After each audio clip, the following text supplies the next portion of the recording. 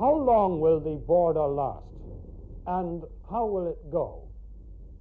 It just might go in a common market, where the older, sharper issues have lost some of their sharpness.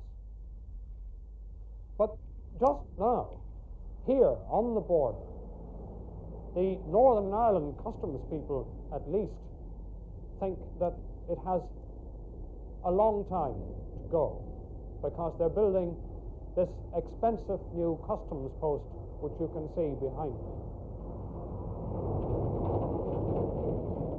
Economic issues are certainly increasing in importance.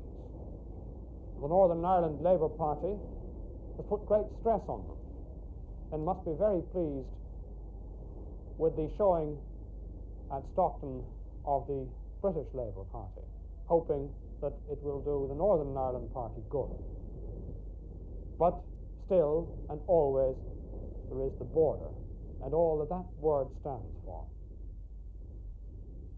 However, the Unionists don't find it any longer impossible to consider the ending of the border somehow, sometime.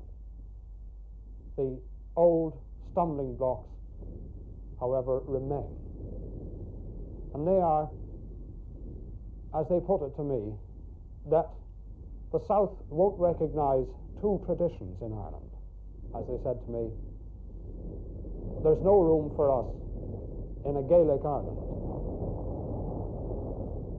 And from the Nationalists, there is the constant and serious irritant of discrimination in housing and jobs.